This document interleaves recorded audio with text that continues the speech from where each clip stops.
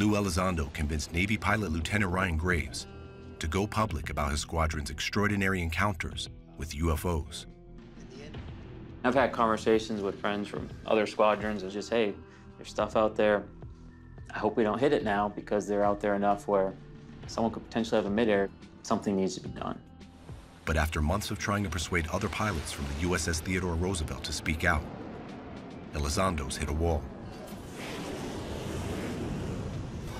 The jet's weapons systems officer, allegedly heard throughout the Roosevelt videos, there's a whole fleet of them. Look on the ASA. has backed out of an interview.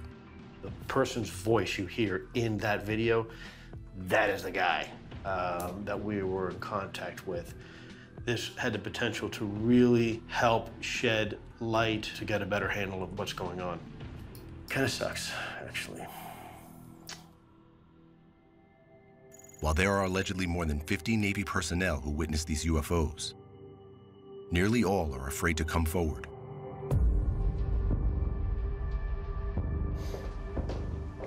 So how you been, man? Good. So, how you feeling about this? I'm feeling pretty good. But Lieutenant Ryan Graves has been summoned to the nation's capital for a closed-door meeting with members of Congress responsible for national security. They want to hear what happened when a fleet of UFOs appeared to stalk his carrier strike group. I'm not here to speculate or guess what it is. I can just simply provide as many facts as I can about this. The fact that Lieutenant Graves is willing to put his career at risk and speak out publicly about this while he's still active duty military really speaks volumes about the frustration in trying to work through the system. One can only hope that his courage will be rewarded and that people will pay attention. What would you like to walk away with at the end of this meeting you're about to have today? There's two issues here. One, people aren't paying attention, and two, there's a credibility problem and a stigma related to this. By observing hard facts and data from professionals and from our sensor systems, we can bring this to light in such a way that you can't just refute by saying, I don't believe you. Man, I hope you get a chance to tell him that.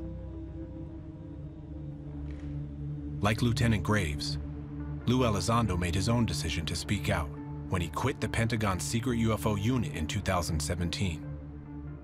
I think what Lou Elizondo and others have done is kind of break that mold a little bit, where it's okay to talk about this stuff. I mean, I've asked members of Congress about it, and they will tell me, yeah, you know, there may be something to this. There's also a new generation of members of Congress. They're younger, they're more open-minded, they're not afraid to ask tough questions. I think we're now seeing a generation of elected leaders, but also national security officials who are more willing to talk about this issue and don't see it as much as a third rail. I think ultimately it's a discussion the American people have to have with themselves, and then tell your political leaders what you expect and what you want done.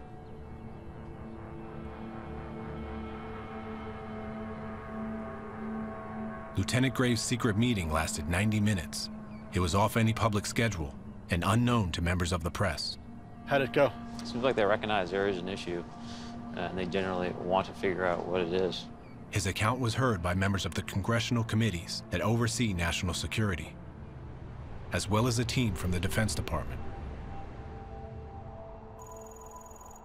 At what point was it that people just stopped being interested in, unexplained things? I mean, that's kind of what drives us, right? We get out there and, we're learning new things. At least that's what drives me. We're trying to explore the unknown. To see something every day and just kind of brush it aside and not want to raise the question about, hey, this is curious, maybe we should figure something out about this.